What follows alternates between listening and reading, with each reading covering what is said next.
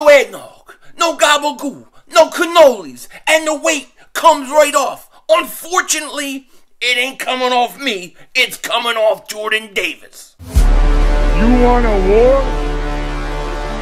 You're gonna get one.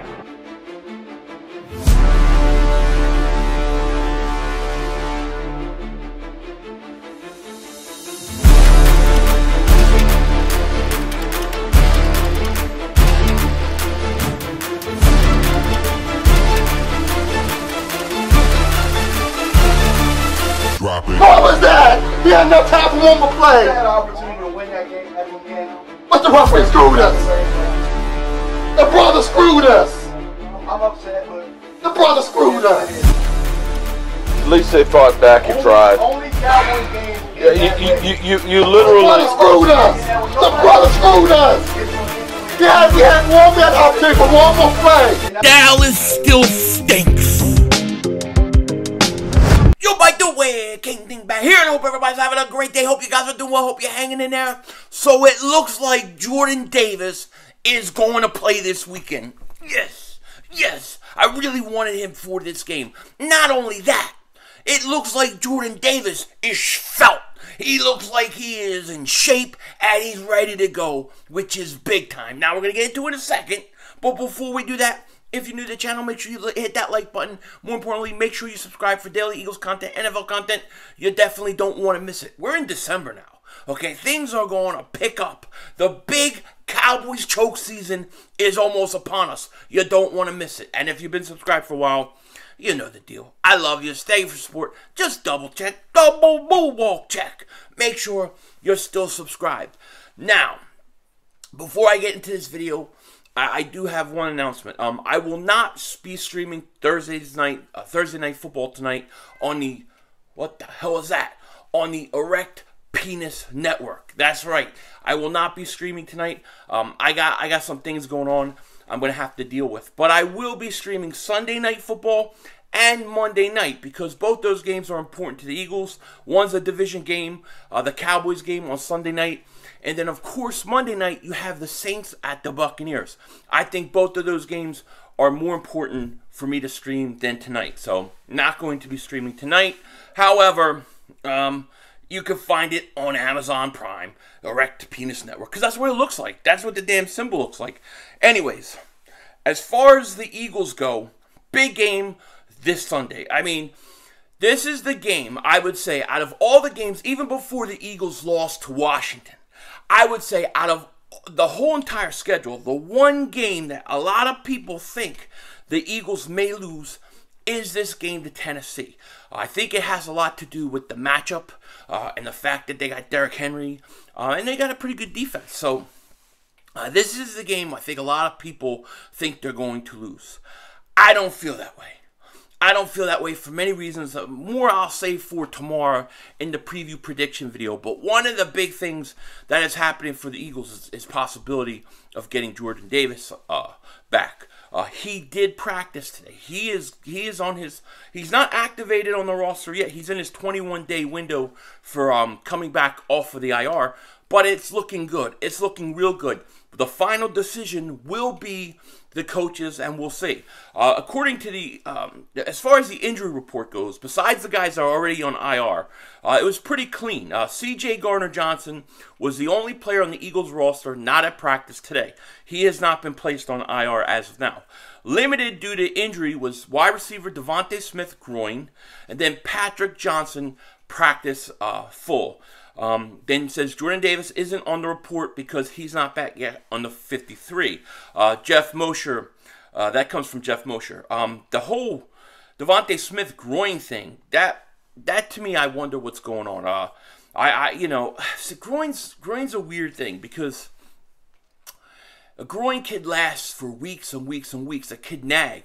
So I really wonder, like, what level of a groin injury this is because I do not want DeVonta Smith to be hurt going into the playoffs. So is this something where I think he's going to risk playing this week? It doesn't sound like it. So I'm assuming it's not that big of a deal. I haven't heard anything else really on it yet. So we'll see.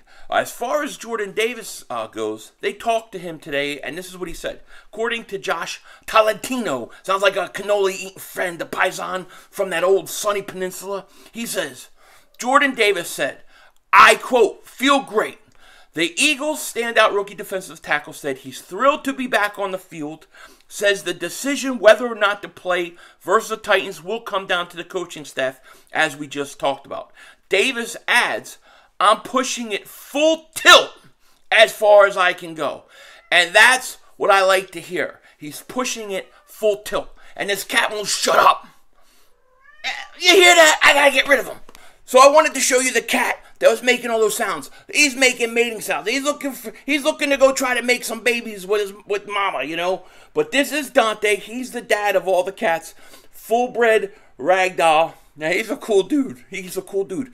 But I got to get him out of here while I'm filming a video. All right, so where are we? Okay, so right before my cat was making all those weird sounds trying to tell everybody it's ready to make some kitties, we were about to talk about Jordan Davis and his weight. Because one of the things that, you know, and I said this, shout out to Thomas Mott, but I was on his show last night, and we were talking about this very subject. I was saying, the only thing I worry about a big guy like Jordan Davis is if he puts on weight or gets, you know, out of shape over the course of the 4 weeks that he is, you know, missing time, especially if it's an ankle and he can't do, you know, he can't run around and things like that. But it could go both ways, right? A big guy like that could put on weight, take off weight really, really quick, okay? But here's what Jordan Davis said today. And this comes from Josh Tolentino, like I said, a paisan, I think. But this is what he said. Jordan Davis said he lost 20 pounds over the past 4 weeks.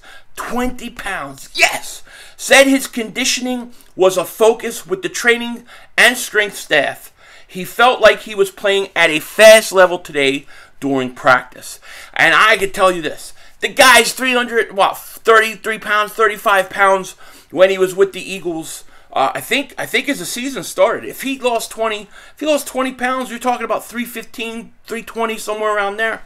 I think if he plays under 325, he's going to be a monster, a complete and utter monster. He's already fast at 340.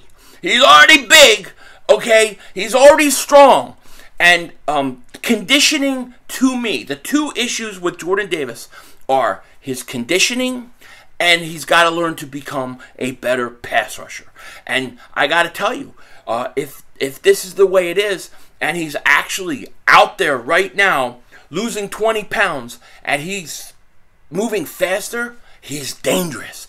He is dangerous. He is going to double moonwalk, you know what, some ass. So I think that is huge, huge, huge, okay? Now, in practice today, this is what they said. Jordan Davis is working with multiple rotations with the D-line. On separate reps, Davis was lined up next to Ndamukong Suh and Linval Joseph. Davis also worked on special teams from his spot as an extra blocker with the field goal unit. Dude, that is some meat. That is some meat. On that defensive line. Can you imagine short yardage situations? You got Linval Joseph and you have Jordan Davis both lining up next to each other. It's absolutely fantastic. This is a big deal. This is a big deal. And it's good work by Jordan Davis, man. Because, you know, when you can't run and stuff like that, and you're a big guy like that, you could put on weight quickly. So for him to be worried and focus on that, it's very smart of the staff. It is smart of the coaches. And it's good work by Jordan Davis. I'm very proud of him. 20 pounds later, and he said he felt faster. I'm sure he's going to look fantastic. You know, the question is going to be how many reps can he get? If he can play over 30% of the snaps, in my opinion, on the first game back, I think we'll be in good shape. I think adding Jordan Davis is a huge factor for the Philadelphia Eagles. It just is. If you could add Jordan Davis, and I'm talking about specifically this game now. If you can add Jordan Davis specifically this game, okay, if you could add him back into the lineup against Derrick Henry, I like the Eagles' chances. I think it makes a big deal. It's a huge deal for the Eagles. It's going to be fascinating to see how this rotation goes with the Eagles, and hopefully they'll use them. Now, obviously, it's not set in stone he's going to play. They may say, all right, look, you know, he ran around, he's looking okay, but we're going to wait another week. That could still happen. We don't really know. However, if Jordan Davis can play, and he's 20 pounds lighter, and he's in shape, and he could get, like I said, first game back, if he get over 30% of the snaps, which I think is probably a lot to expect his first game back. But I mean, I think Jordan Davis, I want Jordan Davis getting 50, 60% of snaps, eventually more, you know. But he's got to learn to be a better pass rusher, and that will come in the offseason.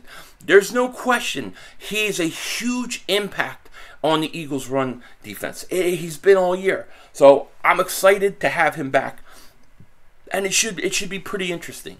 Should be pretty interesting. One other thing I want to kind of talk about, and this was kind of a follow-up to yesterday's video. We had a video yesterday in which we were talking about the fact that Malcolm Jenkins could possibly come back, or he suggested he would like to come back and play. One of the things, and we talked about this other time, it's my show too, shout out to him, Malcolm Jenkins is still under contract. He's still under contract with the New Orleans Saints. So there's no way you can really do it without making a trade for him. To me, that makes it impossible. It's not worth it. I wouldn't do it. I wouldn't try it. Hell no. I ain't giving the New Orleans Saints nothing. Nothing. I'm only taking from the Saints. Take from the Saints. Take from New Orleans. Take it. We got their first-round pick. And that first-round pick, by the way, is going to be a huge thing for us. Right now, it's at number 6. And listen, they should lose to Tampa this week. Why not? There's no reason why they shouldn't lose to Tampa Monday Night Football. I believe it's in Tampa. Let me see. I got it right here. Yeah, it's in Tampa. And Tampa's coming off a bad loss to Cleveland. So the Saints could very well go 4-9. And then we just need some other breaks. I mean, we need some of these other teams to kind of win. Maybe the Rams could win, would be nice. You know, you have the Raiders, if they could win, that would be nice. Pittsburgh, let them win again. Lions, we need a little bit of break. But this Saints pick is going right where we want. I mean, this is perfect. Last year we got screwed over with that Miami pick. This year is much better. I hope you guys enjoy your evening. It's going to be a little bit of a late night for me tonight, but I will be back tomorrow. I will have 2 videos out tomorrow. I'll have my preview prediction video, and then I have another unboxing I'm going to be doing. So look for those things, and then we go into Sunday. Huge game. We're going to have a doubleheader. We're going to watch the Eagles. We're going to, of course, stream that game. Then we're going to stream the Cowboys game Sunday night. And then the Monday night, we're going to stream the Saints and the Buccaneers. So with that said, take care. Talk to you later. Of course, don't be a dingbat.